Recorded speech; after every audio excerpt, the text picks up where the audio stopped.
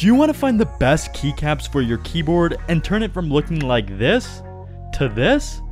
I have 5 of what I think are the best looking keycap sets coming up right after this. Before this video starts, make sure to join my Discord server. There are lots of cool people there and I'm in there pretty much every day, so click the link in the description to join. Also, I already have a video of some other keycaps, so make sure to check out that video as well. That video has some more cheaper options and not really any that are very expensive. In this video, I'll have some that are cheaper, but mostly they're going to cost a little bit more than the other video. So I'm going to be putting these on the RK61, Pro 2, GK61, Razer Huntsman Mini, and the Drop Alt, but they will work with pretty much any standard keyboard layout. Before we start, you want to take off your keycaps that are already on your keyboard. Most keycap sets come with these plastic pullers, but they sometimes damage the keycaps, so I recommend using a wire keycap puller. Once you have all the keycaps off, you can start putting on your brand new ones. For the Huntsman Mini, they have these weird stabilizers that you have to pull off the default keycaps and put on the new ones, but once you do that, you can pretty much use any Cherry MX compatible set. Let's start off with the PG PBT Bluebird keycap set. They are PBT keycaps, of course, and they are PG/MP profile, meaning that they are flat with rounded edges. This keycap set looks super nice on this nice white case of the Razer Huntsman Mini, and just overall looks really clean. This set cost around $50 US on KBD fans, which is actually pretty cheap for how good of quality this set is.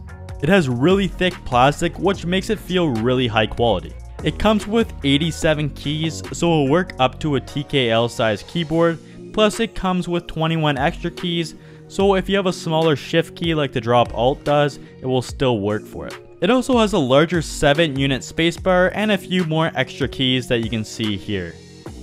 Here is it compared to the default keys that come on the Razer Huntsman Mini. The next set is the cheapest, coming in at around $30 US on mechanicalkeyboards.com.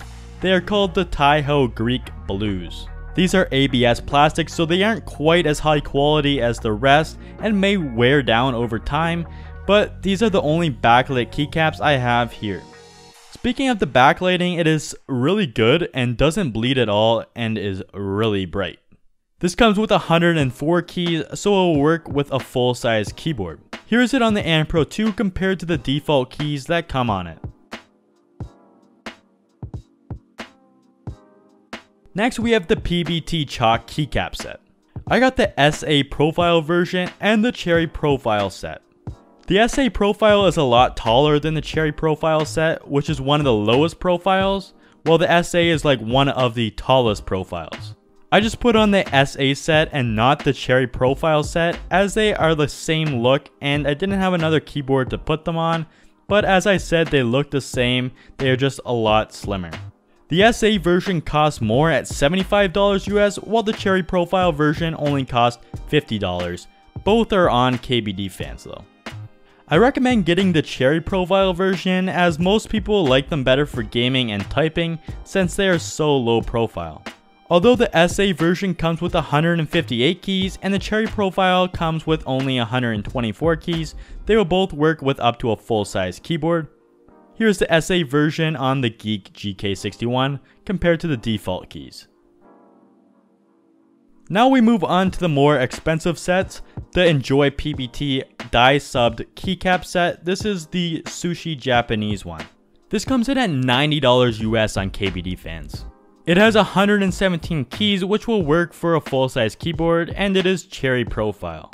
It has these sort of brownish gray keys on the outside of the keyboard, which you wouldn't think would look good, but it somehow does, and the off-white keys on the main ones look super good on the RK61. Even though these keycaps cost more than the keyboard itself, they are a huge improvement from the ABS plastic on the default keycaps, as they are thick PBD plastic and look really good.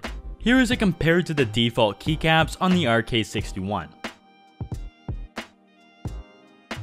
Finally is a very similar set to the previous ones, the Sushi Japanese keycap set, although this one is all white with no different colors around the outside of the keyboard.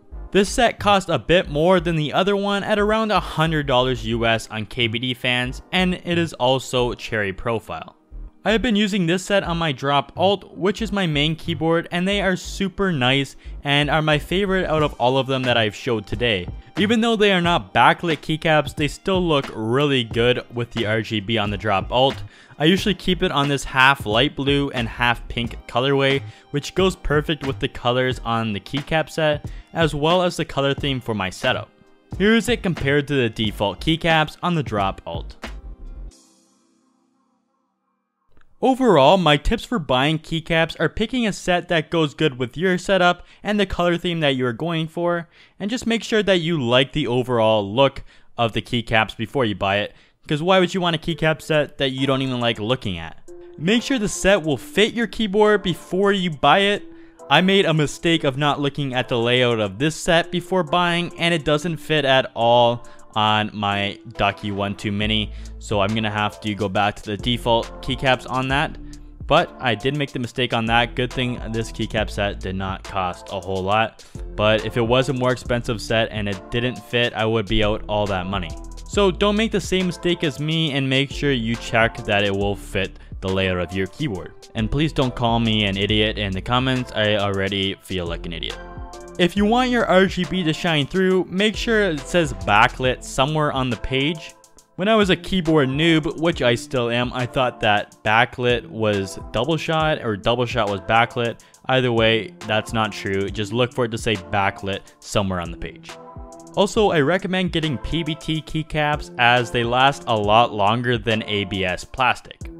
And finally, for keycaps, it is usually the more you spend, the better quality you get. But to make sure, try looking up reviews for the set before you end up buying them. So those are pretty much all of the tips I wish I knew before I started buying keycaps. So which set was your favorite? Let me know in the comments below, and don't forget to join my Discord channel from the link below to talk to me and discuss anything with the cool people in there. And I'll see you guys next time.